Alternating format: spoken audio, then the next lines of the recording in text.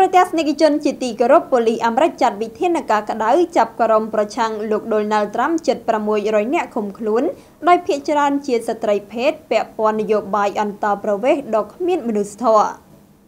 ក្រុមអ្នកតវ៉ាប្រមាណជាង600នាក់ដោយភាគច្រើនជាស្ត្រីត្រូវបានប៉ូលីសចាប់ឃុំខ្លួននៅអំឡុងការបាតកម្មប្រឆាំងនឹងគោលនយោបាយអន្តរប្រវេសន៍ដែលពុំមានការអត់ឱនរបស់ប្រធានាធិបតីអាមេរិកលោកដូណាល់ត្រាំនៅឯអគារប្រសិទ្ធភាពអាមេរិកនេះបើតាមការដកស្រង់ការផ្សាយពីទីភ្នាក់ងារសារព័ត៌មានចិនសិនហួរនៅព្រឹកថ្ងៃសុក្រទី29ខែមិថុនាឆ្នាំ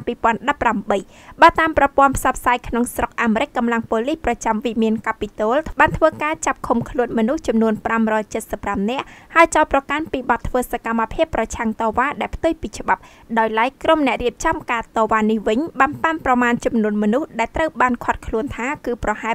650នាក់ម្យ៉ាងវិញទៀតនៅថ្ងៃសៅរ៍សប្តាហ៍នេះការធ្វើបាតកម្មទ្រង់ទ្រាយធំទូទាំងប្រទេសក៏ត្រូវបានគ្រោងនឹងធ្វើឡើងផងដែរដើម្បីសម្ដែងការប្រឆាំងនឹងនយោបាយអន្តរប្រវេសន៍របស់លោកដូណាល់ត្រាំក៏ជម្រាបថានៅក្រោមគោលនយោបាយគ្មានការអត់ឱនរបស់លោកដូណាល់ត្រាំក្មេងៗជាង2000នាក់ត្រូវបានបំបែកចេញពីគ្រួសាររបស់ពួកគេដែលបានលួចចូលមកក្នុងទឹកដីសហរដ្ឋអាមេរិកដោយខុសច្បាប់គណៈនយោបាយនេះបានបង្កឲ្យផ្ទុះការរិះគន់នៅក្នុងស្រុកនិងពីសំណាក់អន្តរជាតិរហូតបង្ខំឲ្យរដ្ឋបាលរបស់លោកដូណាល់ត្រាំផ្អាកការអនុវត្តមួយរយៈប៉ុន្តែស្ថានភាពនៅមិនទាន់ចុះត្រជាក់នោះឡើយ។